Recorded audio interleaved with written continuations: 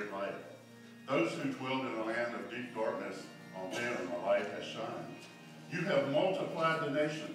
You have increased its joy. For to us a child is born. To us a son is given. And the government shall be upon his shoulder. And his name shall be called Wonderful Counselor, Mighty God, Everlasting Father, Prince of Peace. Of the increase of his government and of peace there will be no end. Today is a day to celebrate. This prophecy has been fulfilled. So let's lift up our voices and worship. Joy to the world. Jesus has come.